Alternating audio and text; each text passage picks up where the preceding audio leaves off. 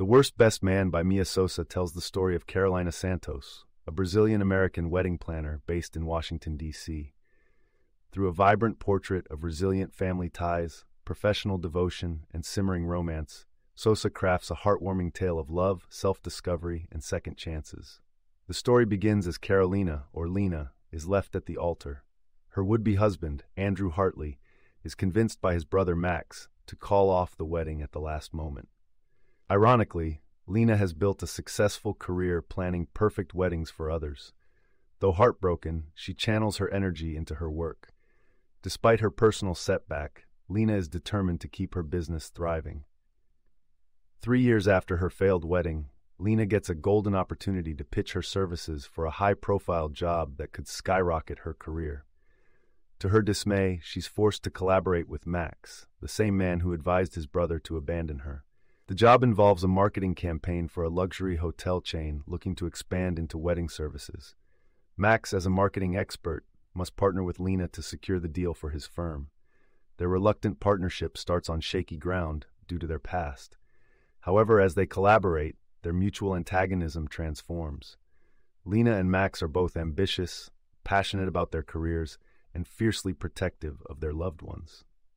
Their dynamic shifts as they spend more time together, uncovering each other's vulnerabilities, strengths, and hidden depths. Their initial enmity slowly cools into a simmering attraction. Both Lena and Max contend with the expectations and pressures from their families.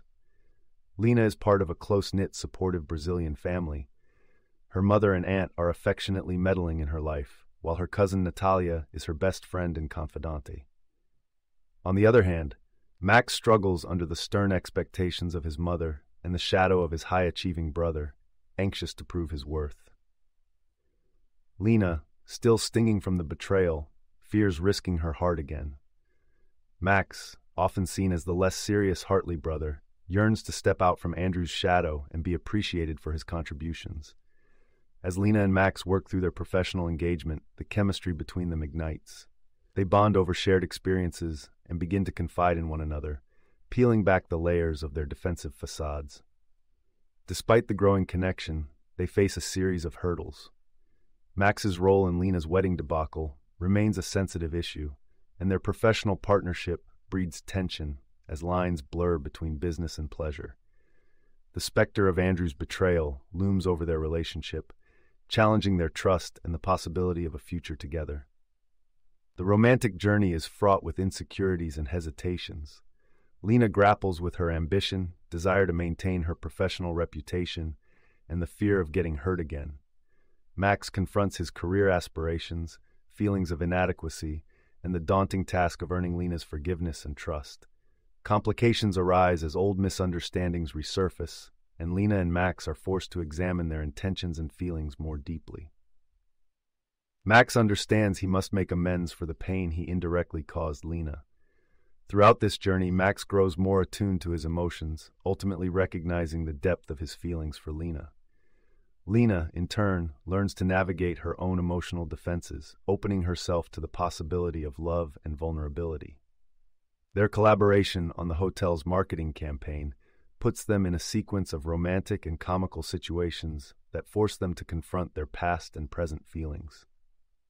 Throughout various exercises designed to evoke genuine emotional responses from wedding clients, Lena and Max must act as a couple in love. These role-playing moments serve as a backdrop for their tentative steps toward a genuine emotional connection. As the project nears completion, the stakes rise. Lena and Max must present their proposal to the hotel executives, a triumph that could set the tone for the rest of their careers. Yet, personal feelings threaten to upend their hard work as emotions run high. Amidst the professional chaos, a confrontation arises between Lena, Max, and Andrew, bringing to light Max's role in the wedding disaster. Lena must decide whether to hold on to past grievances or forgive Max and embrace the potential for a new start. Max, realizing the depth of his mistake, goes to lengths to demonstrate his sincerity and love for Lena. The presentation for the hotel proceeds amidst this emotional turmoil, and despite the external pressure, Lena and Max's genuine rapport shines through. They manage to balance their personal drama with professional efficacy, impressing the hotel executives. Ultimately, the love story culminates in a decision about whether personal happiness and ambition can coexist. Lena is forced to choose between safeguarding her hurt feelings and the prospect of a future with Max. In a pivotal moment, she allows herself to let go of the anger and hurt of the past, opening her heart to the possibilities that lie with Max. The novel builds to a heartfelt resolution, where the characters acknowledge their imperfections and reconcile their desires for love with their career aspirations. The journey towards the end of the book highlights the importance of forgiveness, honest communication, and the courage to take risks for the sake of love. In the epilogue, Lena and Max find themselves planning their own wedding, having navigated through and overcome their shared history.